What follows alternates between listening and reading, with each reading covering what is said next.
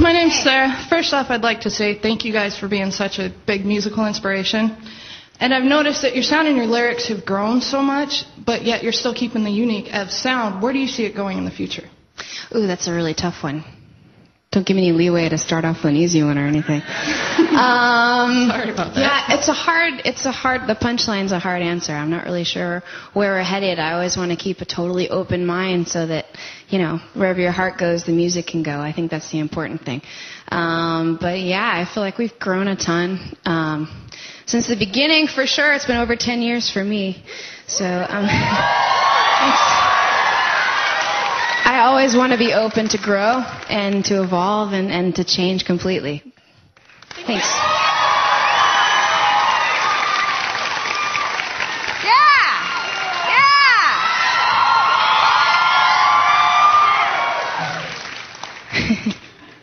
I can hand the mic over to whoever, too, if you have a big crush on Tim or something.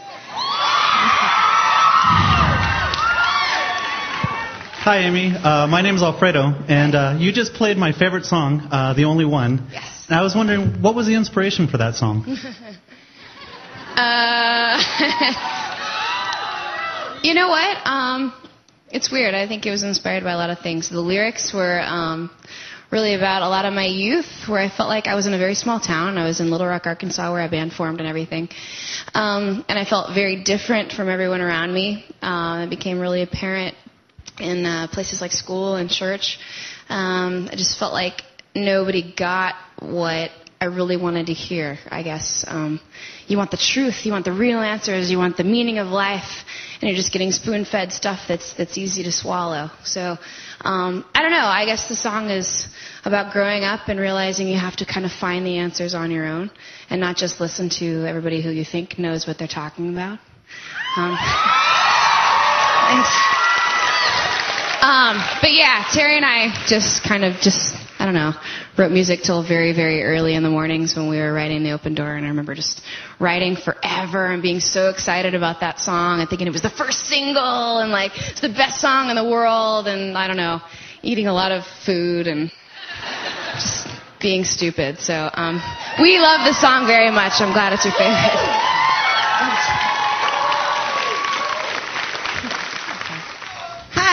Hi. Can she talk now? Everyone. Hi. Okay. Hi. My name's Melissa, and Melissa. my question is for everyone. Okay. I want to know, what is your most prized possession and what is the story behind it?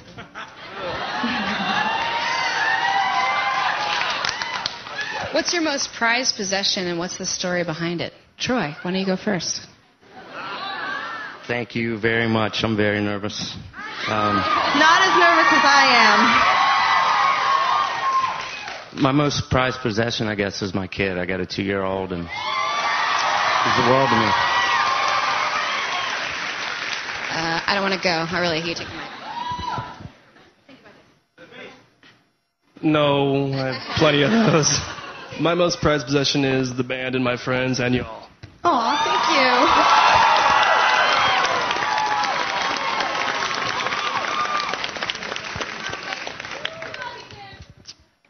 Let's see. Oh, thank you very much.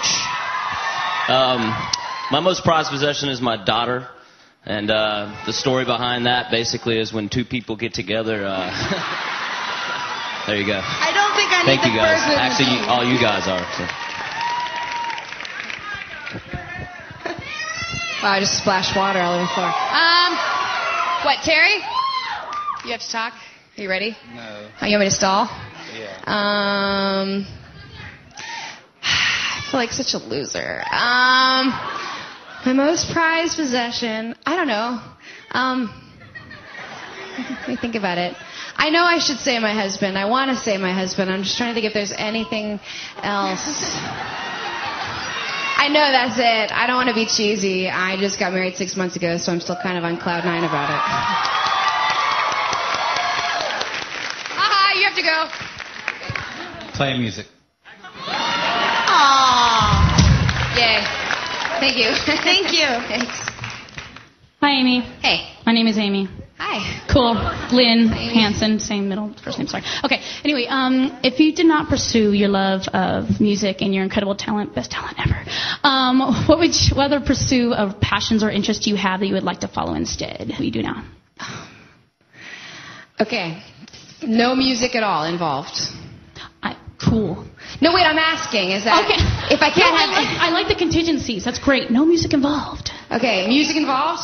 Well, if it just wasn't Evanescence, I guess. I love kids. I'd probably be a music teacher or like choir professor or something. I know. If it wasn't music at all, yes, okay. I'd be a chef. Can you cook? I would. I love cooking. I've learned I love cooking almost as much as I love making music. It's so fun for me.